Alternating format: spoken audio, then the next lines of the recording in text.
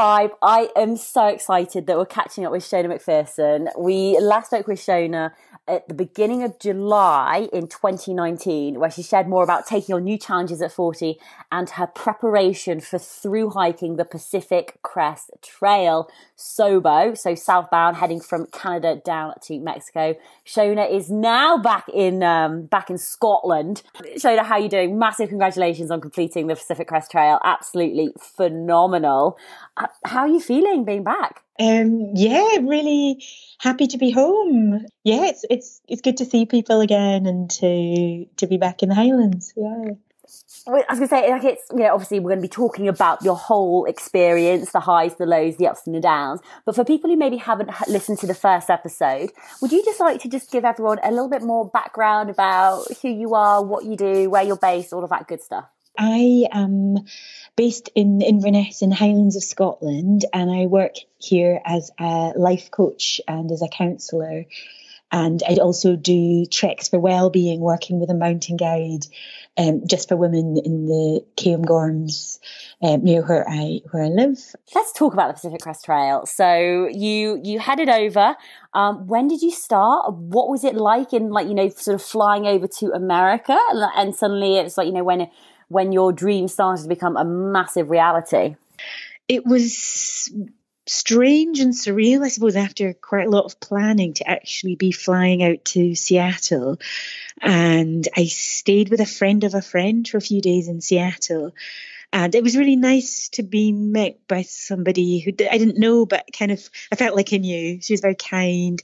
She helped me sort out my food resupply boxes, and we together posted some on, and then she was going to send more on to me later on the trail.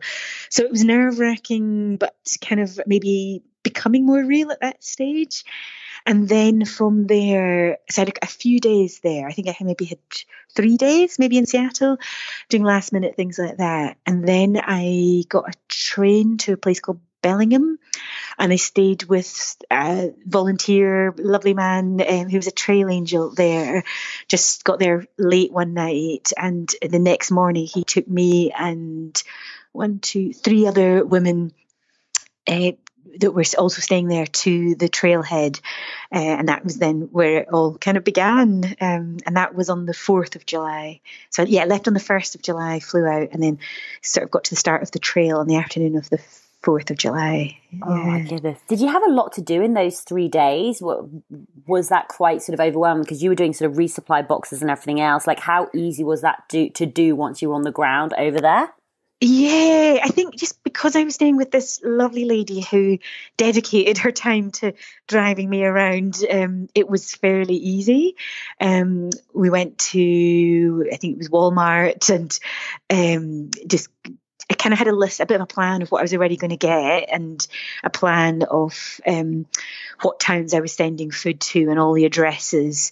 And I had already sent arranged for the boxes to be in her house. So it wasn't easy, but it wasn't terrible either. But yeah, it definitely took the time that I'd set aside. I didn't have much time to play with. And the American postal system was a little bit complicated. There was you had to send by some delivery company and some by the other, depending on where you were sending it to. So without her help, I think I'd have found that a lot more difficult. But because of her help, it was pretty smooth sailing, I guess. Yeah. Do you remember back to the first day, to the 4th of July? Like, were there fireworks going off in the evening for the first night of camping? If there were, I didn't hear them. So we started, myself and then these other 3 lovely ladies started. It's a bit strange if you're southbounding the PCT. You don't actually start at the monument. You have to walk from a trailhead 30 miles north to the start. So I only got half there. I didn't even get to the monument on the first day. Just did 15 miles, I think it was, on the first day. I don't think we started till sort of 2:30 in the afternoon or something. So it was. I remember it was cold. I thought I was going to wear shorts, and I had to change into my leggings. And I remember just walking and feeling a bit trippy, like, oh, this is it. I am actually starting, and not quite feeling like I was really there, and also being quite focused on wanting to make 15 miles in the first day, which is pretty silly, really. And I remember I was mostly walking with this other lovely lady called U.S.A, and then we made the 15 miles and camped out in this beautiful meadow. And it was cold. I remember eating my dinner and then just getting straight into my tent. And no fireworks, but a lot of people, unfortunately. That was not what I'd expected. It was really, really busy. And the main reason for that was I was southbounding, and not that many people do it still, although there was significantly more, I think, than previous years. But most people start at the Mexican border and go northbound. But they had a really difficult year for northbounding. So they'd started in the spring, but there had been really bad snow. So a lot of people got as far as the Sierra Mountains and then decided to do what's called a flip. So they got transport then up to where I was. And they were also then going south. So they had quite complicated routes. But for that reason, there were a lot of us on trail, either like me going north to the monument, or they'd tag the monument, they were coming back. So we were passing each other on trail. So it was really busy, which I'd not expect. Yeah.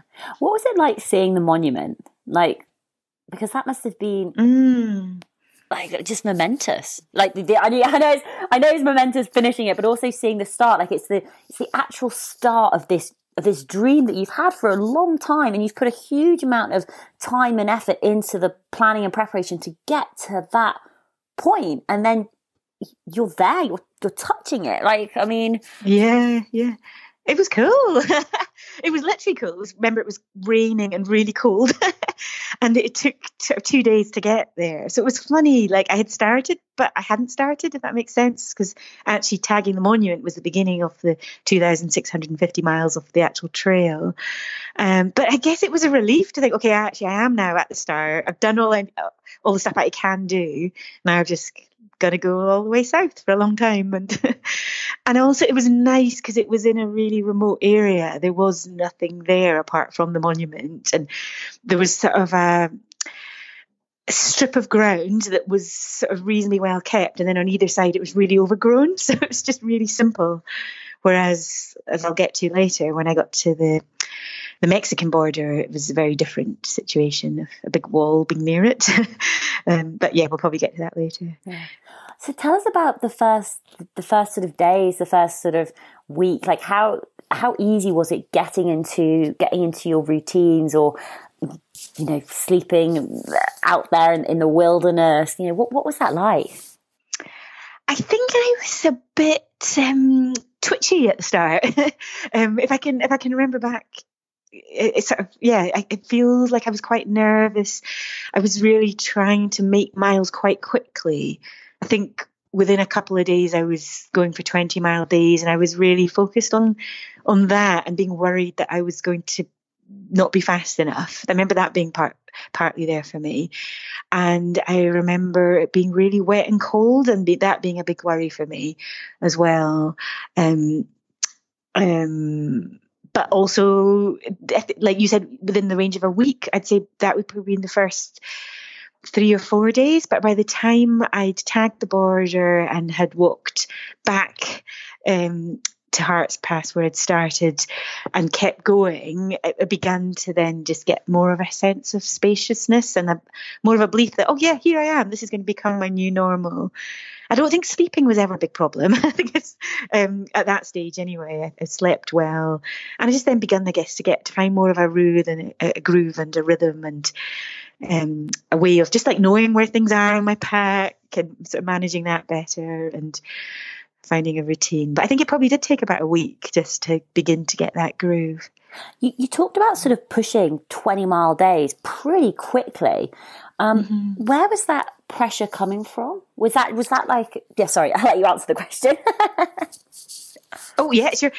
So that was coming from within me, and my absorption of things that I had read that said if you were southbounding the PCT, there is more of a time pressure to get your miles quickly so that you're not hitting the High Sierra, the John Muir Trail when the snows start. So there's a kind of a notional guideline. I can't quite get the date in my head. I've got the worst memory, but I think it's something like the the 16th of October, you should be through the High Sierras, something sort of date like that.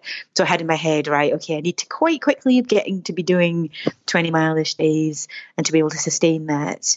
And I just wasn't quite sure what I was capable of. So there was that sort of nervousness of, right, come on, don't be messing around. Don't get sort of sucked into going into towns too much and things like that. And then later on, I realised I was fit enough and I could have trusted myself sooner. But I think at the first, I wasn't quite sure what I was capable of because I'd never done anything like that before. So pressure I was putting on myself. When did you start realising like how capable that you were? Like when did you start sort of thinking, hold on, I'm doing this. I'm walking these big miles, these big distances and carrying everything that you need on your back? To be honest, I don't know. I can't remember a day where I kind of went from one to the other. It was much more of a gradual thing. So I genuinely don't know. But I suppose, so the first 500 miles-ish is Washington State.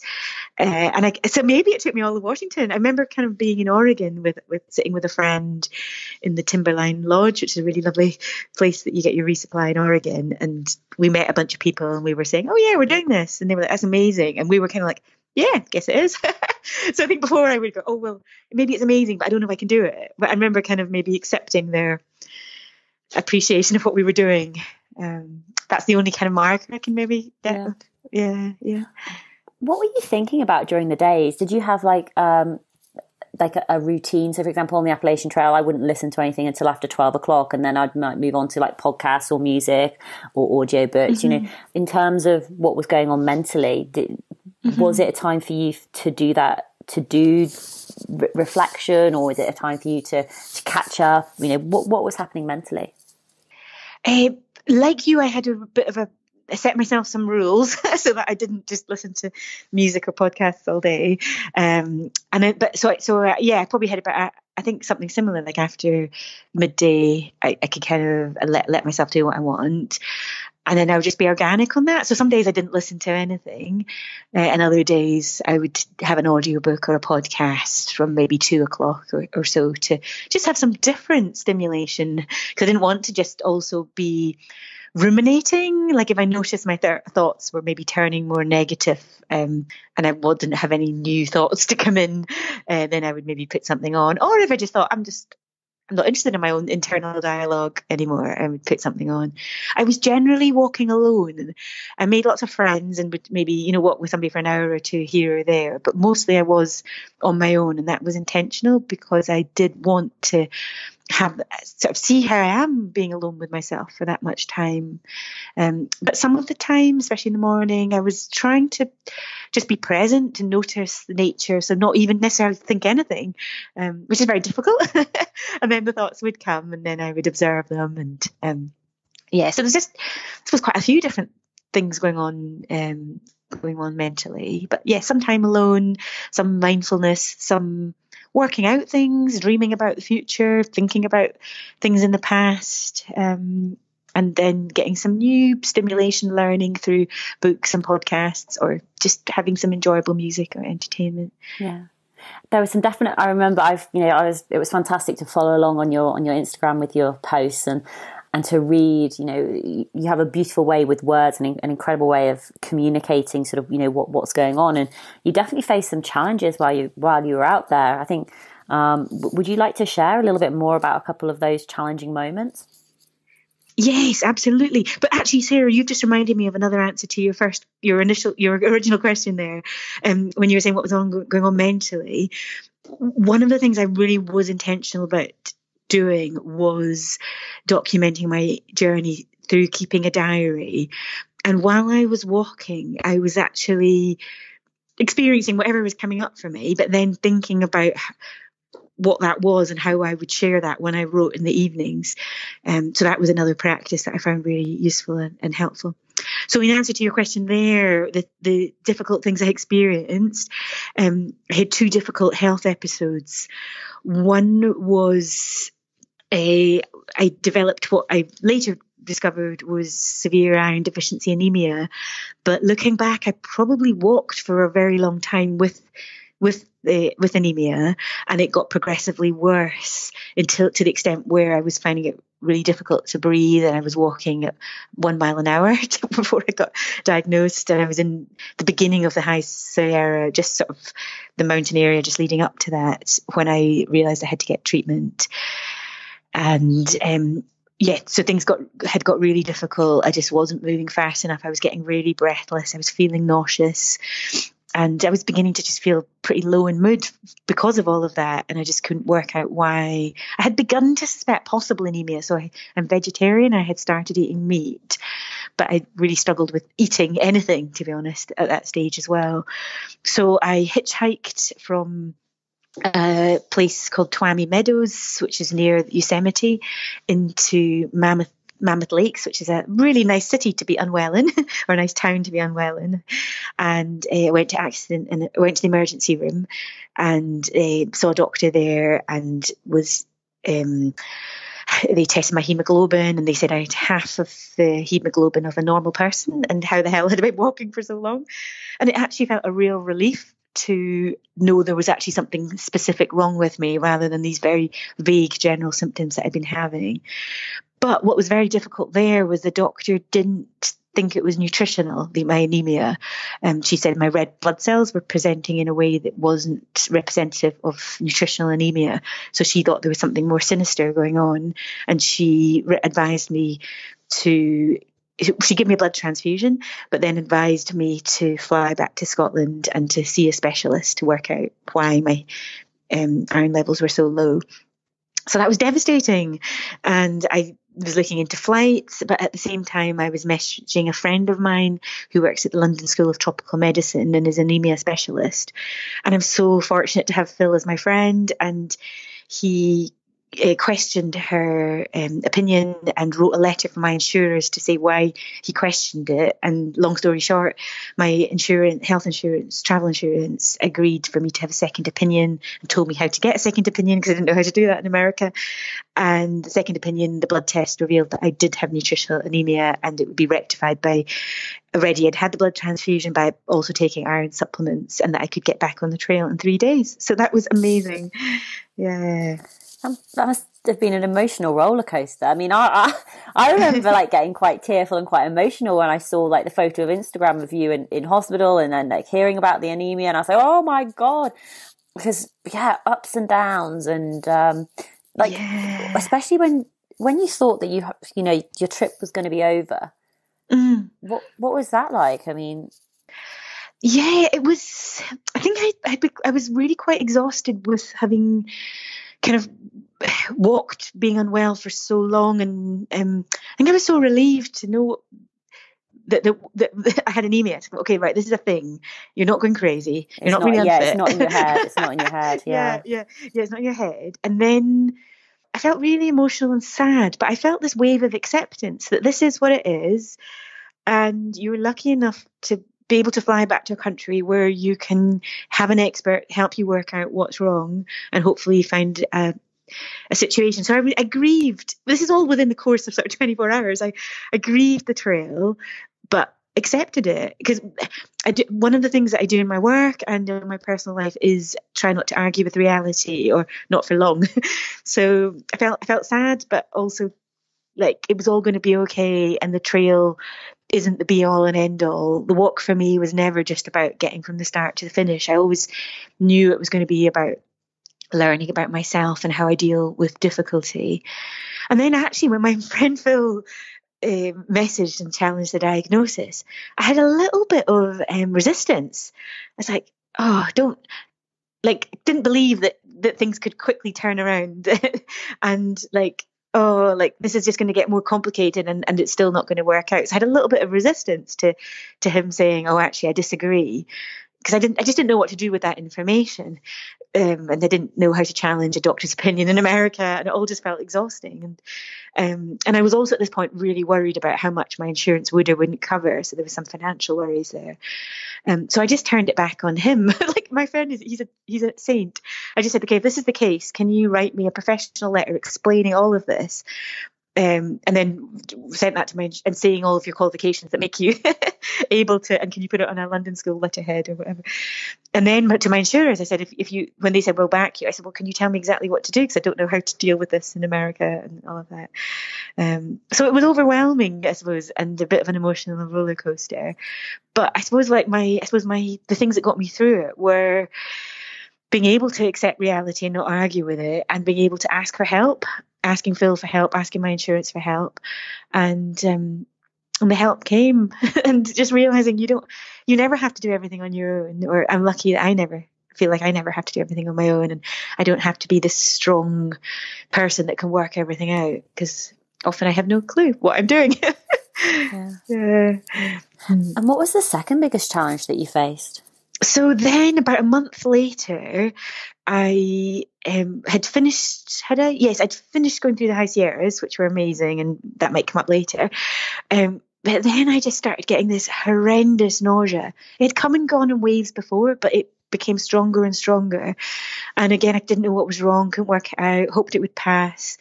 And then it just got worse and worse. And I took some days off the trail and began to feel a little bit better, got back on trail, walked for 10 miles, and I developed this horrendous diarrhea. And messaged a doctor friend, and through going back and forth with her, decided to get off trail again, which felt absolutely devastating, because I was just aware time was passing and was getting behind, and went to a town. I went to an urgent care clinic, and basically my doctor friend in Scotland said she thought it was giardia, and I told the doctor urgent care this, and it's quite hard to diagnose, and it takes a while to get the tests back. So the doctor just asked me a bunch of questions and accepted my friend's advice or idea that it probably was giardia, and wrote me up for the prescription for the antibiotics that I needed. The doctor was amazing, really helpful, and discharged me that same day. So I just was an outpatient and got treated for giardia, and then stayed in a hotel in this town in Los Angeles for a few days, Palmdale it was called, and it got worse briefly. So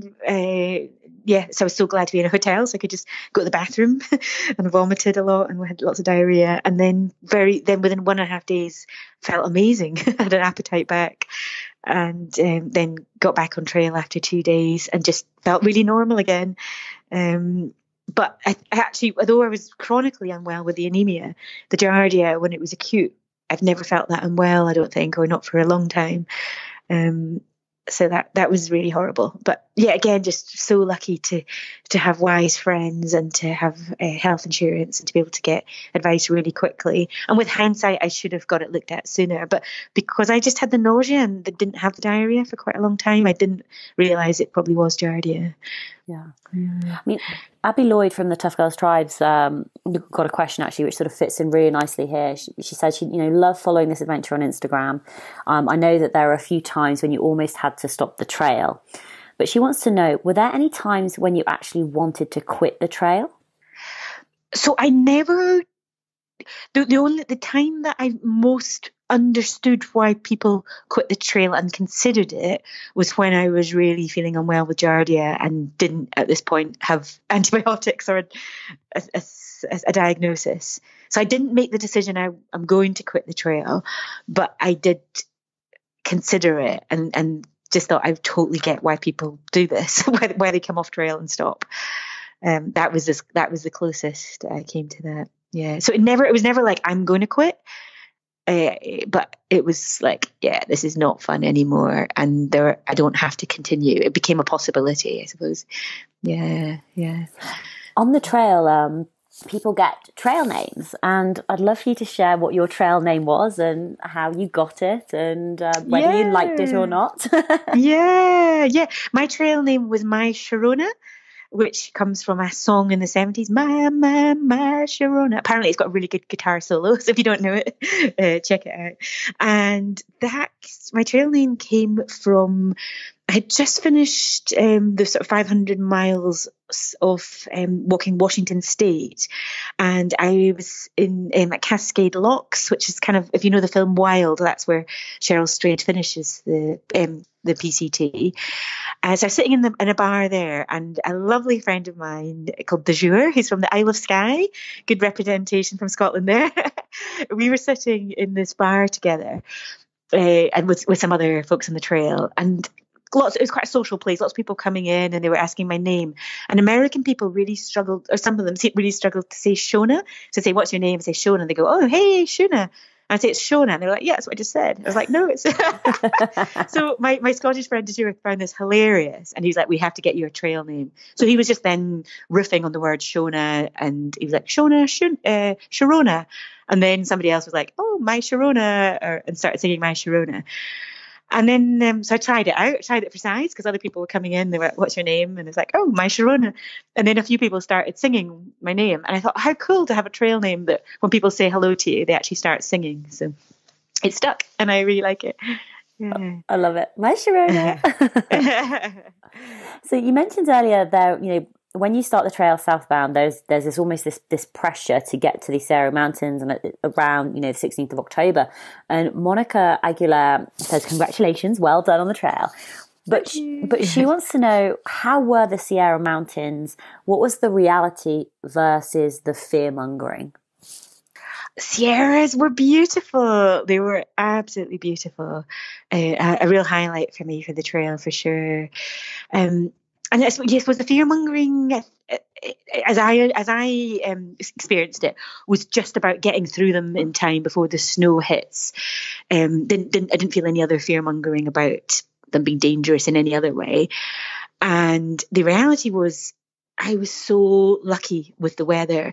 Snow had hit me earlier, very briefly, but they were just a couple of sporadic snow days. But while I was in the Sierra, there's a little bit of lying snow from the spring, but there was no new snow while I was there. So it was really lush. Heavy going in terms of you're climbing up a pass, at least one pass a day, and coming down again. So like cardiovascularly, fitness wise, it was tough going. And they were cold because you were at high altitude. The cold was the one bit of the Sierras I did struggle with. I hate the cold. Although I'm from the Highlands of Scotland, I'm quite a softie and I've got really bad circulation. So in the mornings I would wake up sometimes and my water bottle had frozen. So centigrade wise, it was about freezing 0, or maybe slightly lower. So I did suffer a little bit, but worth it, 100% worth it, because it was just beautiful. The views you got, the sunsets, the sunrise. Yeah, just absolutely stunning. Yeah. I know you said you sort of walked quite a bit of it sort of solo. But did you end up sort of having a little bit of a trail family, or bumping into people who you'd maybe seen earlier on? Yeah, I did. I wouldn't say I had a trail family, because that tends to be people would sort of say where they're going to camp together and all of that. But I was, because of my sort of 2 major sickness episodes and having to come off the trail twice. People talk about a bubble, so you're kind of within a bubble of people that are before you're before them, they're before you. You bump into each other a lot. I kind of switched quite a lot of bubbles because I was kind of moving around with time that way. So I actually got to know loads of people, that because I wasn't just in one bubble the whole time. But yeah, there was a couple of, I've made a few close people I would consider close friends. And maybe to have a few names to throw in there. My friend Cherise and my friend Yatsi, and I mentioned De Jour. I'm just randomly saying people's names that I remember who were important to me. And then I made friends with a lovely couple. Bill was from Texas and Pisces was from Colombia, and they invited me to spend Thanksgiving with them in Texas, which I did. So they're just a few names of many wonderful, wonderful people that I met. Yeah. How were the river crossings for you? Were they quite? Did you have any serious river crossings, or did that not really happen when you go southbound? I was, again, really, really lucky. That was one of my biggest fears. People are like, oh, what's your biggest fear? Is it bears? Is it this? Is it that? And just from reading about the PCT, I was quite worried about rivers crossings. But just because as a SOBO we didn't have a heavy snow year, I got really lucky. Yeah. I can't remember any that scared me, actually. No. There's quite a lot of bridges. When there's not bridges, I love a good river crossing. If there's stones to be jumped across, I'm on them. But again, I think northbounders had a hard time in the Sierras. But by the time I got there, most of the snow melt had sort of gone, and there wasn't new heavy water. So again, unless my memory has blanked something out, I'm not remembering any scary river crossings. Yeah, yeah. I mean, then, milestones, 2,650 miles is a heck of a way to walk. Yeah. Tell us about the finish and coming to the final monument down, you're obviously still in America, but, towards Mexico. Yeah, how was it just reaching the monument? Yeah, just reaching it and getting emotionally. there. And, yeah. That is a good question, and I find it hard to answer. I remember it was 20 miles from, I'd stayed with this beautiful couple in just in their home near, was it Mount Laguna? I've forgotten where the second last place was. And then it was 20 miles to the border. And I kind of was trying to have low expectations, because I think often it's a bit of an anticlimax, isn't it? When you come to, it was Lake Morena was the place that I stayed the night before. So I had such a beautiful evening with this lovely, lovely couple. And then I had 20 miles to walk. And I knew my friends that I mentioned earlier, Bill and Patty, I knew they were going to be finishing roughly at the same time. But I was walking on my own, and then I was going to meet them there. And it was weird. At the start of the day, I had this really high energy from enjoying the company of my friends that night and in the morning, and then just being on my own. So I was super hyper for the first 5 miles, or maybe 15 miles. And then I felt really quite flat and just, I've still actually got a good 10 miles to walk here. And oh, right. And then it was the lady that I had stayed with that night, she just then appeared and walked a few miles with me, because you had to cross this motorway. And she felt weird that I was sort of finishing on my own, so she wanted to just cheer me on, which was absolutely amazing. And then I was sort of cheery again, I guess, and less philosophical. And the light was just, as I got there, it was just a beautiful light coming towards a sort of a dusky light. And it was actually just really nice, because I'd sort of worked through not having big expectations anyway. But I did find it sad that the wall is there that's dividing, Trump's wall that's dividing Mexico and America. And it's really close to the monument, and it's got barbed wire on it. And that made me sad. I knew it was going to be there, but it just made me sad that the trail for me represents so much human kindness. Like, that was one of the things I'm taking away from the trail, and that might come out in more detail as we chat. But just the kindness that I received from Americans taking me into their homes, giving me hitchhikes, messages of support from friends and family in Britain and all over the world, and then to just end it and to see this wall. But in some ways that's sort of fuel to my fire of, that's not the last word in the story by any means. I'm not going to remember that wall as the final thing I saw, because there was much more kindness again after that. But yeah, it's just the reality, isn't it? We live in a world with both kindness and with things that divide us. And then my friends arrived about an hour later. Somebody had left beer and cider, so I had a cheeky cider to myself. And then the sun was setting, and my friends came, and we celebrated and took photographs together. And then I spent that evening with my friends and with others camped in Campo, and that was fun. It was a lovely evening. And then I went on this big road trip, so tinged with sadness, but also a really beautiful time. You mentioned a lot of names of people that you met out on the trail, and you talked about people who opened their homes to you and who gave you rides. And one of our patrons and supporters from New Zealand, Damiana Day, she shared a post in the Tough Girl Tribe, basically saying, a big thank you to all the different trail angels out there, and what are some people's stories of different trail angels that have helped them on their own journeys. I'd love for you just to share a few of those stories and moments. I know that's difficult to do, because the kindness of strangers on these long distance through hikes is just overwhelmingly, oh god, it's gonna get me emotional. It's absolutely incredible. But just a few of those magical moments. Yeah, two. It was two that really stand out for me. One was in Oregon in the Sisters. There's a town called Sisters, which is a beautiful name for a town, isn't it? And I went. I had really sore feet, and I'd come off trail. Kind of as a last minute decision. I came off trail to get new insoles and to get some new treatment for my blisters. And the post office in Sisters was a mile from the main town. So I'd got a hitchhike off trail, and the guy had dropped me all the way to the post office. He was a really kind man. Prayed for me. I hadn't asked him to, but it was very, very kind of him. Anyway, he prayed for my feet. And then I was in the post office, and I was just packing up something. I can't quite remember what I was doing. And this lady just said, "Oh, hello. You look really tired. Would you like me to drive you back to the town when you're finished?" I was like, "Oh, yeah, that'd be amazing. Thank you." So then she waited for me to do what I had to do in the post office, and then she drove me. And as she was driving me to town, she said, "Oh, where are you staying tonight?" And I didn't have a master plan, but I was roughly going to hitchhike kind of back out into the bush and camp before we were going on to the next place. So I just said, "Oh, I'm going to hike and then camp up." And she said, "Oh, do you know the weather's not looking good? I think you should come and stay with me and my husband." And we actually have next to our stables, she sort of lived on some kind of ranch. She said, next to our stables, we've actually got a small sort of hut that you can stay in. And I was like, "Oh, well, okay, that'd be amazing." Because she didn't seem crazy. She seemed lovely. So I thought, yeah, okay. And I had this most amazing evening sitting in, this was still sort of summertime. And so there was lots of daylight. And we were sitting in her patio, and her husband, they would be in their early 70s.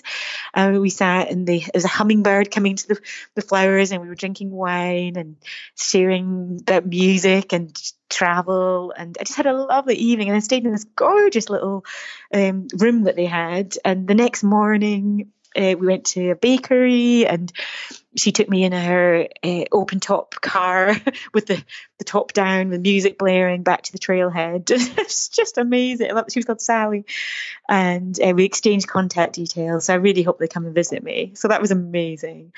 It just really lifted my spirits. And then the second story that really comes to mind was more recently. I was in, where was I? I'd finished the Sierra, so I was in Southern California, and I was kind of on it. I was on a mission. I'd lost some time. I just got better from the Giardia, and I was like, right, come on, stop going off trail doing things. Keep on the trail. And I decided I'd walked 20 miles and to get to a town called Wrightwood, and it's a bit of a hike. So I was hitchhiking to get into Wrightwood, and my plan was go for an hour, get your food resupply, charge your phone for an hour in the store that you can do that, and then get back on trail and sleep on trail so you can get a long day the next day. So I was waiting to get a hitchhike, and this guy was walking his dogs, and he was just going to his car, and he said, "Oh, can I give you a ride to town?" And that'd be amazing, thank you.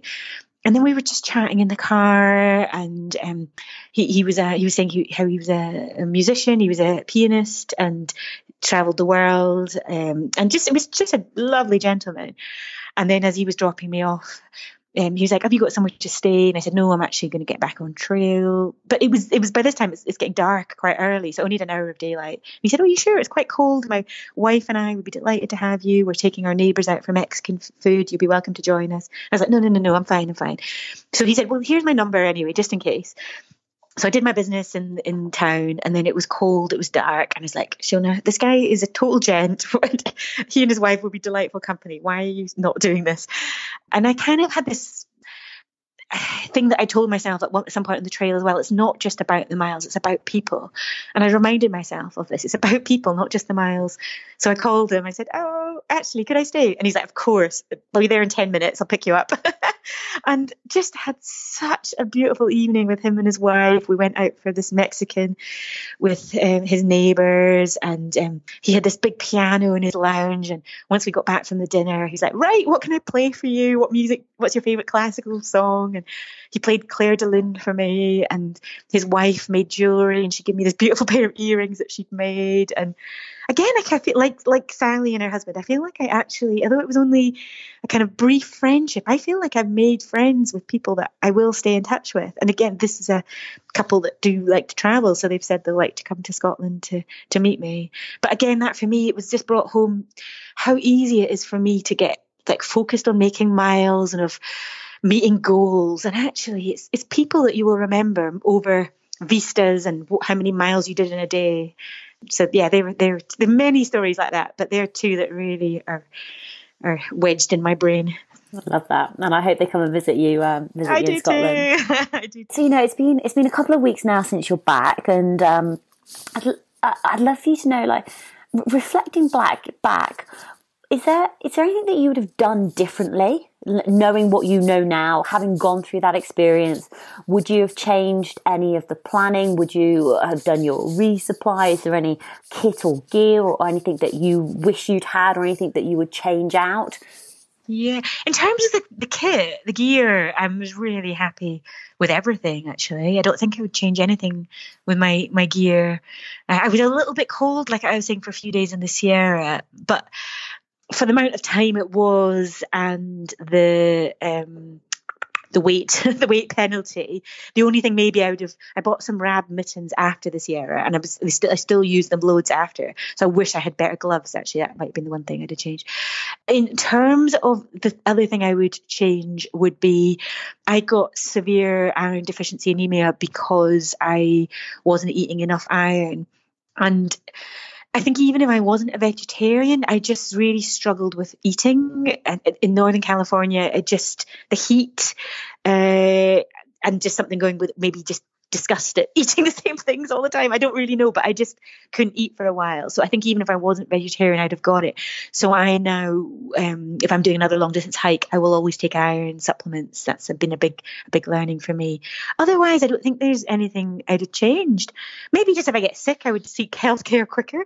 I would trust that I have travel insurance and that will cover getting care.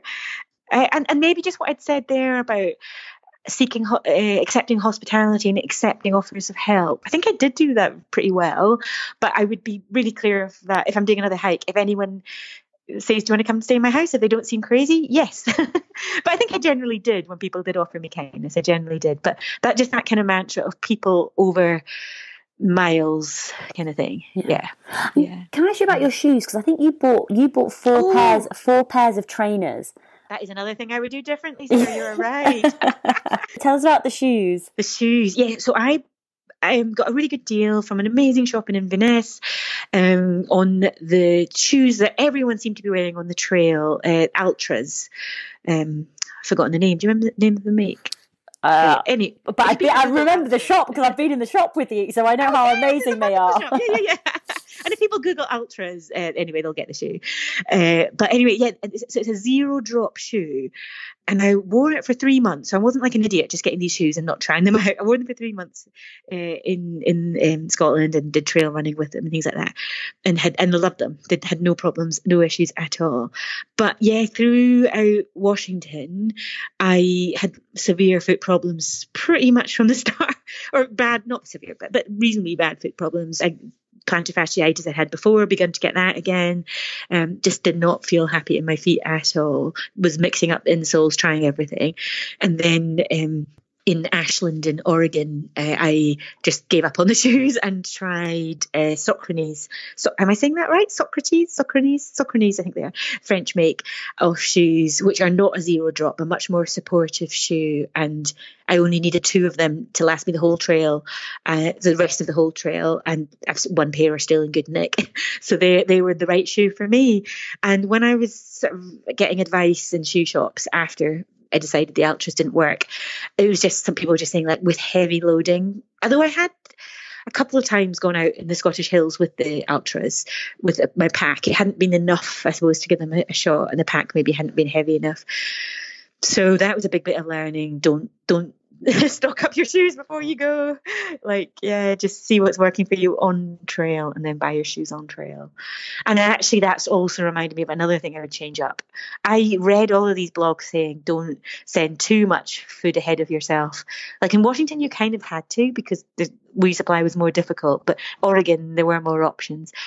But I would send boxes to myself with the same porridge and the same tuna fish things that I'd bought, and lots of Cliff Bars that I just eventually just could not face, and trail mix that I could not face. So I was just giving away my food to everybody. Everyone thought I was great, but I had to still buy some of the food, or just stopped eating a lot of food.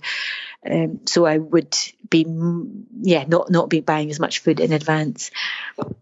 I would change that. Yeah. I mean, actually, that's sort of quite a nice segue. So Alison Trigell says, from awesome member of Tough Girl Tribe, says, congratulations to Shona. Looking forward to the podcast. She'd love to know more about the funding. How much cash would you need for an adventure like this? And how did you raise the funds? So what were you working with a specific budget? Did you have like an emergency fund that you could dip into? Did you stick to your budget? Do you know how much you spent? So one of the things one of my projects to do, I want to go through and work all of that out. I haven't done that yet. So what I did was, I've got a savings account, so I had some savings that basically funded the trip. But I Airbnb'd my house while I was away. So I'm lucky I own my own home. And I had people in that, and my friend managed that for me, and I paid her for that. But that hopefully was most of my spending money.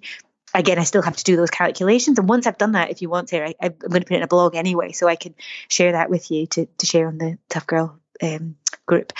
But yeah, so basically it was funded by my savings and by Airbnb my house while I was away. And I think I probably lived on about £5,000 while I was away. But like I say, I have to check that. And the other thing was kits-wise. Some friends helped me who work within the industry to get some quite good discounts on kits. And the final component was I never asked anybody for money at all. The money I was fundraising, but while I was there, so that was the only ask I had, and it was a very soft, non-pushy ask. But while I was on trail and before I went, a couple of friends said, like, I really want to help you. Is there something I can buy for you? So somebody bought me my leggings, which were amazing. They've lasted me all of this time. And somebody bought my emergency beacon. I didn't have one of the ones on contract. I just had one that if you press it, someone comes and gets you. That's it. So I couldn't SMS or anything. So I had that. And somebody bought my battery charger thing. And then when I was on trail, a couple of people got in touch and said, I want to pay for a hotel room when I was having a hard time. So 3 people actually got in touch and paid for hotel rooms or tiny house Airbnb while I was out there, which was amazing. And I just decided, actually, if people want to help, it's okay to say, yes, thank you. That's really kind. And it's not easy sometimes, is it, when you're very independent and people, it's their hard-earned cash that they're giving to you. But I thought, well, they've offered and it really helped me. So, yeah. So that does that answer the question on the funding? Absolutely. And because I think I've heard it's around like about $1,000 per month, so that would actually work out too, because you were out there for about 5 months or so. So exactly, it is. But I do want to crunch those numbers. So I'm going to do that. So I'm going to write a blog and share that. So definitely that will be more specific.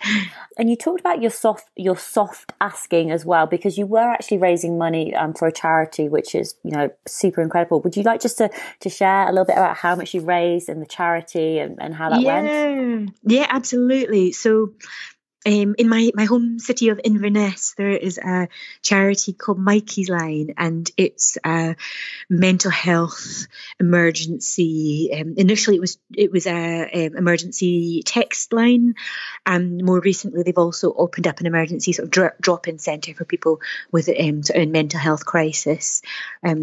So that's called Mikey's Line, named after a young man called Mikey who took his own life, and any life taken is too much. So it's just a really important cause. And so on my business, I kind of got my Instagram. It's kind of both personal and business. And my Facebook, I've got a Facebook page that's personal and business. So on those, I didn't really ask at all for funds. It was just on my personal Facebook page. I was sharing less of my story, but I was sometimes just posting some pictures there and sharing a little bit. And there I just updated people on how much we raised and thanked people and asked if anyone wanted to give. So mostly just through that. And as of today, £6,000 we've raised. My target was 4,000, and I thought that was going to be difficult. So absolutely blown away by people's kindness. That kind of feels like the theme song for my trek, really, is overwhelmed by people's kindness. Yeah. No, absolutely amazing. What I'll do is I'll make sure that I put the links to the charity, to your Facebook page, to your Instagram page, to your website, to your blogs. People can follow along. Thank you so much. Zoe Langley-Wathen, she had a few different questions. Sorry, Zoe from the Tough Girl Tribe. A few different questions, but we've discussed quite a few of them. But one of them is, when's the book coming out? Will you be writing a book? I don't know is the honest answer to both questions. And it's interesting, on trail, like I was doing this daily diary, and I loved keeping that diary, and I loved just how people were so kind in their responses to it. And initially people were saying, oh yeah, when's your book coming out? I want to read it. And I was like, oh, ha, ha, ha, yeah. And then at some point I've kind of thought, oh, maybe I could write a book. So I'm not saying I am going to write a book. And part of me was like, well, I'd like to wait till I'm a better writer. Let's wait for a few years and write more, because I do love writing, but I feel like my vocabulary isn't as good as it could be and all of those things. But just more recently I was thinking, well, I guess I've kind of got a lot of content already written. And a friend of mine has had a book published recently about, I forgot what it's called, but it's about breast cancer and her mum dying and being in the Monroes and all of that. So I'm going to meet her for a coffee just to find out more about her story of getting published.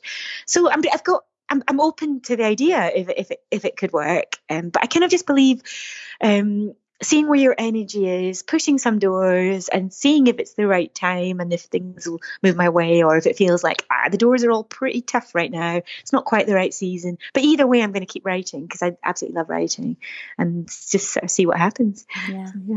Do you think there's another long distance trail in you? There could be. I don't know. Yeah, really don't know. Like at times, it's not been that long since I've finished, but I guess I've had enough time to begin to think things. And at times I've been like, oh, wow, like the Continental Divide seems really exciting, maybe a little bit harder, but like kind of doable, and almost like I've got more of a sense of what that would involve. So why don't I just whack one out quite soon? And then another part of me is, I feel like my appreciation of time has changed a bit from being on the trail, in that I've got better, but I definitely used to live life in a hurry, kind of got to do all the things all the time and hurry up and get it done because you don't have much time left on the planet, kind of thing, or you don't know what's going to happen tomorrow in terms of your health. But I also feel like I've been away for 5 months, and on the trail that felt like quite a long time. But since coming back, it feels like I've been away for a few weeks. So I just feel like time doesn't have to be this rushy thing, and I don't have to know yet if it's I don't know yet if it's the right thing to do another trail next year or in the next 5 years or whatever. But I feel like I have the tools in terms of being clear on my values and being somebody that works on her own limiting thoughts that I'll know when I know, if that makes any sense. So I'm being a bit coy, am I there, Sarah? But the genuine answer is I don't know. I'm not hiding something here. I feel open to it, and I absolutely loved the PCT, and at times I absolutely hated it. I thought, why the hell am I doing this? You know, it's never one thing or the other, is it? It's and I'm happy to just continue to share that process, and I am right now continuing my online diary, not as regularly because it's maybe less interesting for people, but sharing what it's like to have completed the trail and to be living with this transition and to be living with the uncertainty of not quite knowing what's going to come up from that adventure. Do you feel as though it's been life-changing for you? Yeah, I do. Yeah. I mean, I suppose it's quite a I suppose you could argue that any significant encounter is life-changing, and I think lots of conversations I had on the trail were life-changing, and I just think lots of things are life-changing all the time, but yeah, that's definitely been one of those things in my life. Yeah. I mean, because one of the things that a lot of people talk about is like the adventure blues, you know, this you know, this is something that you've dreamed about. You've spent a huge amount of time like planning, and then you've gone out there and you've you've achieved this phenomenal achievement. You know, not many people go out and you know, spend that length of time out there in the woods, walking on the Pacific Crest Trail, you know, accomplishing a massive physical and mental challenge. And then you are now back, you know, back in Inverness and probably, you know, back in your own bed and nice and warm and getting back into work and doing your coaching. And have you had any adventure blues yet, or do you think it's hit yet, or not right yet hit? It's not yet hit. No, I don't think it has. So after finishing the trail, I then had a bit of time traveling with friends I'd met on the trail and spending Thanksgiving with them in Texas. And then I used to live in London, so I then spent nearly a week in London seeing friends, and that was really fun. So it felt like the holidays continued. And I only came home last Tuesday night. So it's not even a week yet since I've been back in the Highlands. And then it's been really lovely just catching up with people. And I actually had a bothy adventure at the weekend for my friend's birthday, and we did biking and some mountaineering and staying in a freezing bothy. So there's just been like a ton going on. So I think you're right. You hit the nail on the head that it hasn't sunk in yet. By the way, I'm hoping it won't sink in, because I'd love for you to get through without having like any adventure blues, but yeah, it'll be interesting. Sorry, I cut you off. I don't know. Also, Sarah, there was a really interesting article that I shared somewhere recently. I think I just shared it in the context of a post that I wrote about maybe like a shadow that I'd felt one morning since the first morning I woke up in my own bed. I just came felt like a shadow kind of thing. And there's a research article that's just come out. And it's like, when I'm saying research, I think the lady would say it's sort of very small scale research. It was a sample size of 20 people who hiked the PCT. I think I'm getting this right. I haven't got it in front of me, so forget. I don't even remember the author's name, but I can again send you the link to it. But she interviewed a small number of people who'd finished the PCT this year on the question of adventure blues. And her kind of thesis from those interviews was, it's what people grieve isn't just the trail, it's actually their identity, their sort of concept of self, or their identity in relation to the trail, the sort of self that they've discovered. And I thought that's such an interesting thing. And especially if you feel like you're a very different person on the trail, and then you're kind of going back to a life where you're maybe feeling like you're more constrained by the social norms, and you're not maybe as able to be that self that you met on the trail. And I feel like I'm maybe quite lucky that maybe I'm a wee bit older, and that I've done a lot of work through counselling and life coaching, that I don't feel, if I use the term my Shona for my trail self and Shona for my own self, I don't feel like Shona and my Shona were different people. But maybe my Shona was a wee bit more courageous and adventurous. So I'm hoping that I will carry those into my new normal. But I'm also hoping that the adventure blues won't hit quite so much, because I don't feel there's a big gap between those two people. And I'm so lucky, like my life is really interesting. Even if I don't go on another big hike next year, I will be in the Scottish mountains a lot. And I do work that's hugely varied and work that I love. And there's lots of quite exciting things in my life anyway. But all of that, pride comes before a fall. So yeah, I'm not in any way saying that it won't be difficult, and all of that as well. Shona, what advice would you have for other women who are thinking, I want to do something like you. I want to be more courageous. I want to grab that courage and just do something epic. What advice would you have for those women? You know, what have you learned from this experience? Yeah, I guess it's getting really clear. What is it you want to do? Why do you want to do that? So you can really, when it's difficult, if like say your planning process is difficult, or you begin to doubt yourself, if you're really clear about what you want to do and why, that kind of becomes an anchor for you that you can come back to when the storms, because I think sometimes the hardest bit is getting there, isn't it? Sometimes the actual doing it isn't that bad, is it? It's all the things that come in our way, that be that self-doubt, be that raising the money, be that work constraints, whatever. So getting really clear on your anchor as to why you're doing it. and then we're going through the logistics and all of that.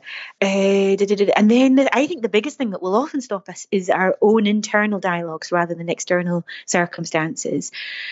So our thoughts, the stories we're telling ourselves. So to notice how quickly, maybe the example that I gave about the book, when people said at first when I was sharing my journal, people saying, "Well, you can write your book." I was like, no, I couldn't do that. That was, I think my no now was actually fear.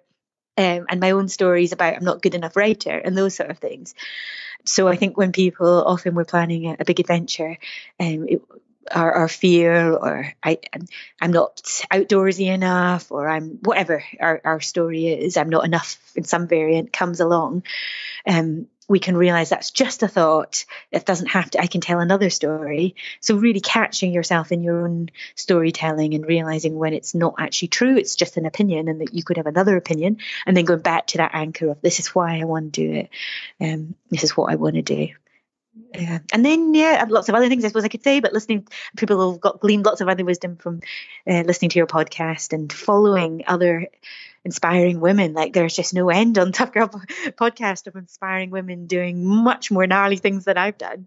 And I think surrounding yourself, if you haven't got people in your life that are inspiring you and doing things that are maybe more scary than you've done already, just listen to them on podcasts. They don't have to be your friends. That you can just, if you're surrounded by naysayers or people who are very similar to you, listening to a bunch of podcasts, reading books, being inspired on a daily basis, and then that will help you change your story if you've maybe got a bit of a negative story.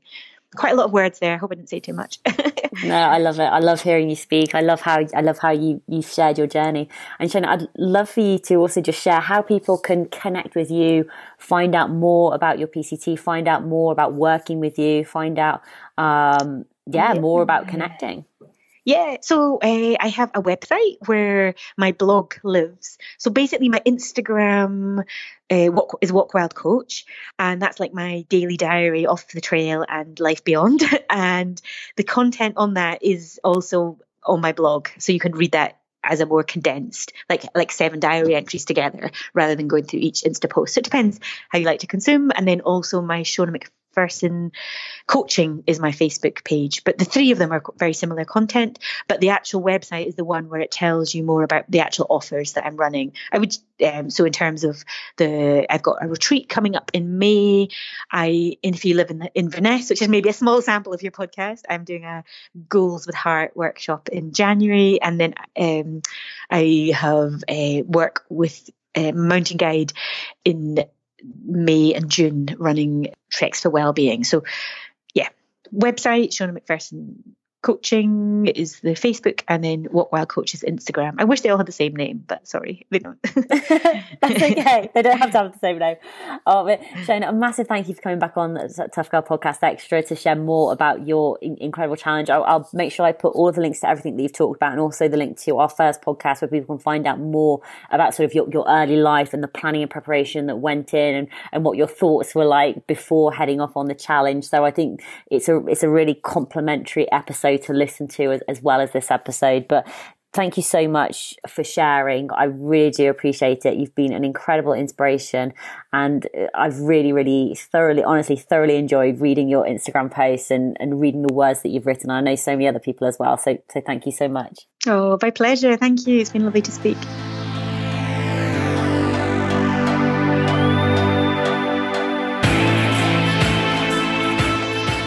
Hi, how you doing? I hope you are well. So massive thank you to Shona for coming back on the Tough Girl Podcast Extra to share more about her journey on the Pacific Crest Trail. What an adventure, what a challenge. I know for me it is definitely on my bucket list and something that I would love to do at some point. If you haven't listened to the first episode with Shona, please do go back and take a listen to that. All of the links and everything that we've talked about is available at toughgirlchallenges.com. If you go to the website, that's almost like the central hub, which is where you can find more information out about our previous guests that we've had on and also future guests. Let me just give you a little heads up about one of our future guests who's coming on the 31st of December. We're going to be catching up with Yolanda Holder, who is a professional ultra marathon walker.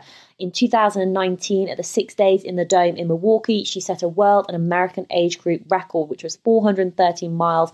and that was in the age category 60 to 64. In 2019, Yolanda also became the first African-American woman and second African-American to earn a U.S. race walk centurion, and the oldest person at 61 years young to race walk 100 miles in under 24 hours. So that's a really, really fascinating episode to listen to, and that's coming out on the 31st of December at 7 a.m. UK time. I'm going to be doing a final reflections episode, and that'll be coming out on Thursday, the 2nd of January. That's going to be focused on the final 6 months of 2019. I'm going to be talking about the Camino, the Lycian Way. I'm going to be giving updates and plans for 2020 for Tough Girl Challenges and myself as well. You may have recently been watching on my Instagram stories that I did the Boxing Day dip, which was absolutely freezing. My poor little toes took ages to get their circulation back, but there is going to be a short vlog coming out. So there are new vlogs going to be coming out, especially on the Lycian Way. That's going to be coming out at the beginning of the year. So make sure you go and check out Tough Girl Challenges YouTube channel as well. I always think the days in between sort of Christmas and New Year are quite sort of strange. It's almost like you're in limbo. You finish this, big Christmassy celebration, and then you're almost waiting for the new year to start. So there's going to be, if you're a member of Tough Girl Tribe, there's going to be a couple of things happening in that limbo time period. There's going to be an opportunity for you to reflect on your 2019, what went well, what were you happy about, what were you pleased about, what lessons have you learned from this year, and be able to share that with the other members of the Tough Girl Tribe. I'm also going to be looking for two words from you about how you're going to describe your 2020. Obviously, they've got to be positive and personal to you. There's going to be a big welcome to new members of the Tough Girl Tribe, the newest patrons and supporters who are joining us to help start 2020 in a way. We're also going to be doing some work on goals for 2020. There's going to be information on making your goals smart, so specific, measurable, achievable, realistic, time-bound. And there's also going to be an opportunity for members of the Tough Girl Tribe to ask me questions about the Tough Girl podcast, the Tough Girl vlog, the Tough Girl Tribe, Tough Girl Challenges, basically anything you want me to talk about in the final reflections episode, which will be coming out on the 2nd of January. Now, I do love talking, obviously, but I'm going to try and keep it to a minimum. But I just want to say a massive thank you for all your love and support over the past 12 months. It's been absolutely incredible. There has been a lot going on behind the scenes, which I cannot wait to share with you. So they'll be coming out in the final reflections episode. But massive thank you to all the patrons. If you want to support the Tough Girl podcast, then please do go check out not Tough Girl Challenges. We check that out anyway. But please do go check out Patreon, patreon.com/Tough Girl podcast. And you can sign up and support the work I'm doing to increase the amount of female role models in the media. All right, take care, lots of love, and I'll speak to you soon. Bye.